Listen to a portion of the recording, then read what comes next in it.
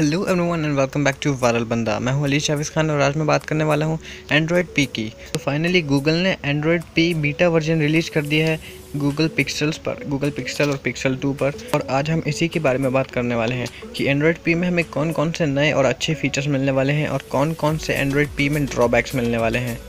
तो चलिए शुरू करते हैं। तो सबसे पहले बात करते हैं एंड्रॉयड पी के सबसे हाईलाइटेड फीचर की, जो कि है सिंगल होम नेविगेशन बार। इस नेविगेशन बार में सिर्फ आपको एक सिंगल होम बटन मिलेगा ऑन द स्क्रीन, जिसको यूज़ करके आप बाकी 3 बटन्स का फ़ायदा उठा सकते हैं।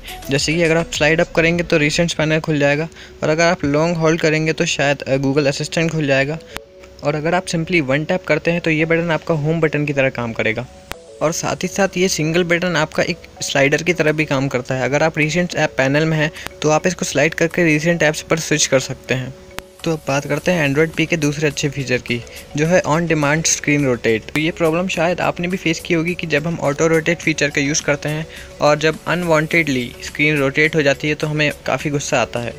तो बस इसी अनोइंग सिचुएशन से बचने के लिए एंड्रॉयड पी में एक नया फीचर है स्क्रीन रोटेशन प्रॉम्प्ट। तो जब भी आप स्क्रीन रोटेट करोगे तो ये आपको नेविगेशन बार पे एक प्रॉम्प्ट आ जाएगा कि आपको वाकई स्क्रीन रोटेट करनी है या फिर ये सिर्फ गलती से हुआ था।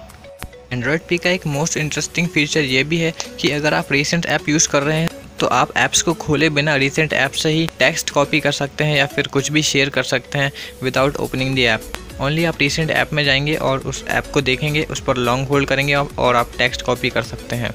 तो अब बात करते हैं ऐप एक्शंस की, यानी कि आपको ऐप को बिना खोले ही सिर्फ अपने ऐप ड्रॉअर में जाके आप किसी भी ऐप पर लॉन्ग होल्ड करेंगे और आपको शॉर्टकट्स एक्शंस मिल जाएंगे। यानी कि अगर आप व्हाट्सएप को लॉन्ग होल्ड करेंगे तो आपको किसी को मैसेज सेंड करने का ऑप्शन ऐप ड्रॉअर में ही मिल जाएगा, आपको व्हाट्सएप खोलने की ज़रूरत नहीं पड़ेगी। तो ये काफ़ी इंटरेस्टिंग फीचर है जो कि डे टू डे लाइफ में यूज़ कर सकते हैं।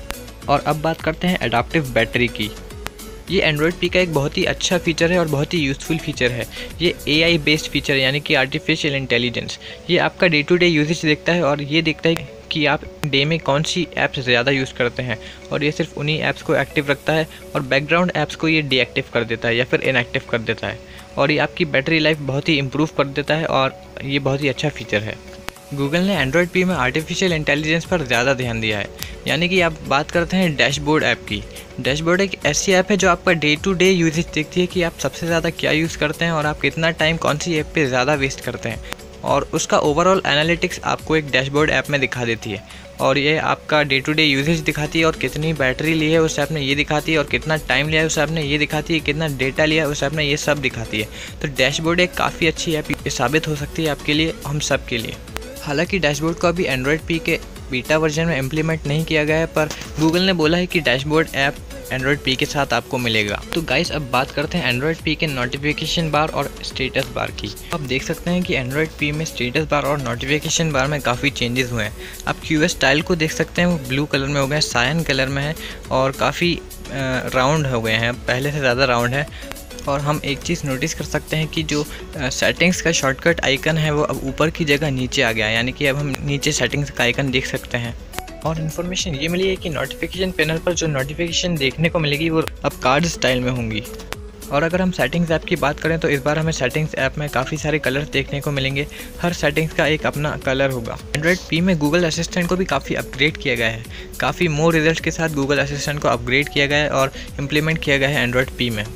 तो गाइस यही सारे फीचर हमें एंड्रॉयड पी में देखने को मिलेंगे। तो प्लीज़ मेरे चैनल को सब्सक्राइब कीजिए, लाइक कीजिए, शेयर कीजिए और कमेंट कीजिए। Thank you.